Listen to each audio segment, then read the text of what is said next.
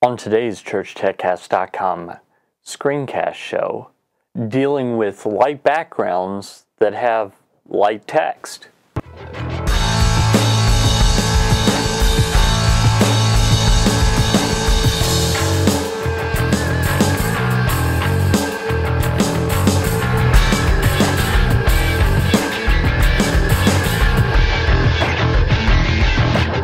Hi, and welcome again to another episode of the ChurchTechCast.com screencast show. This is the show where every week I help you with the software that we use in the church.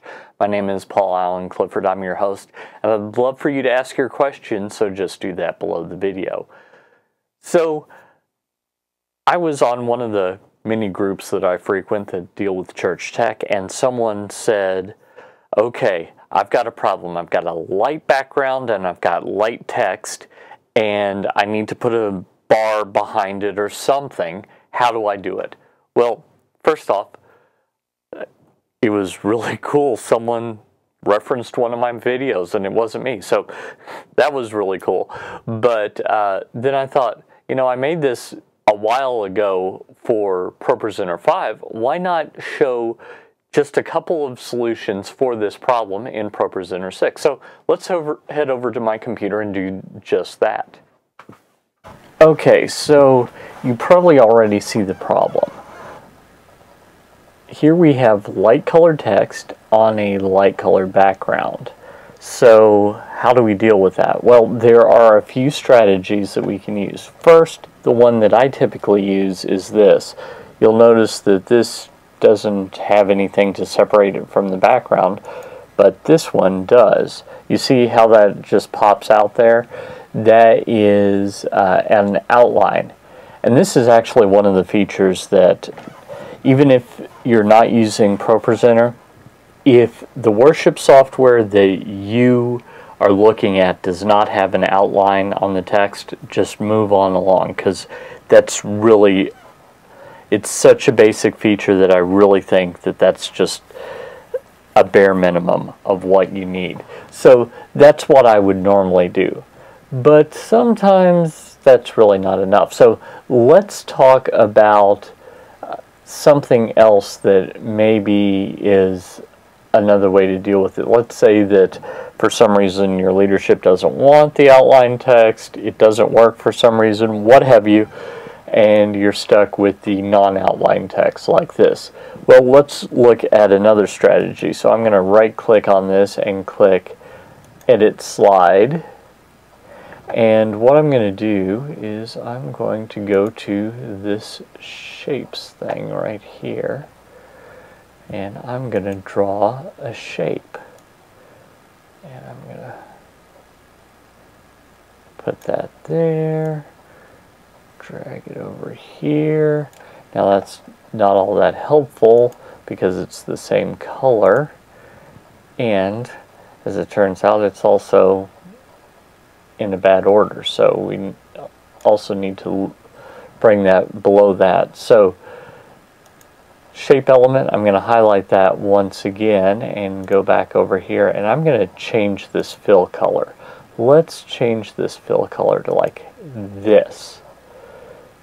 Actually, let's change it to that and see if I can't lower the opacity just a bit to keep it, to make it pop, okay? So now I've got this here, and that works pretty well. So let's just get out of that, and we'll bring it up here. Great job. Now, as soon as I go to the net, what happened? It just, yeah.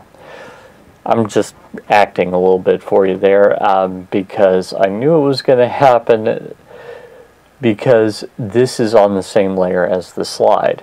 So how do we get this to keep going throughout the rest of the song? Well, we make that into a template. So let's right click here and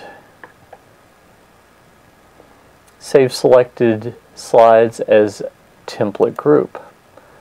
So I'm going to, let's call this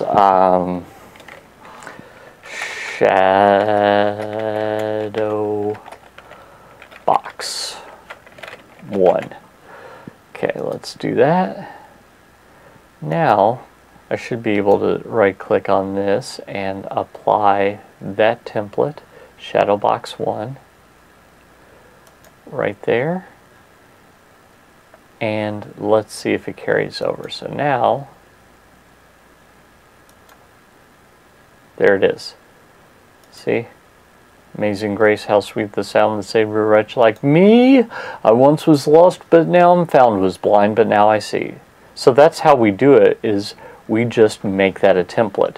So when you are making a template, what it's actually doing is it's doing all the changes to the slide layer, but it does it as a it does all those changes at once. So that's actually a much faster way to do that. So while I could have just copied and pasted and copied and pasted and so on, it's really much easier just to select multiple ones. So I did a command click on both of those, right click and go to template, shadow box 1, template 1, and bam. And now see how easy that is. So those are a couple of ways that you can make it so that light colored text, or I guess dark colored text for that matter, appears on a light colored background, or dark colored text appears on a dark colored background, although I'd typically just keep it light. Those are a couple of strategies that you can use in ProPresenter 6, although it'll technically also work in ProPresenter 5. Well, I hope that helped you. I hope that now you know the strategies to take to do your best to deal with a light background and light text. In ProPresenter, it's really easy, and as I said before, if you're using other software, just absolutely discount it immediately if it won't do outline text. That's just bare minimum in my book. So keep that in mind.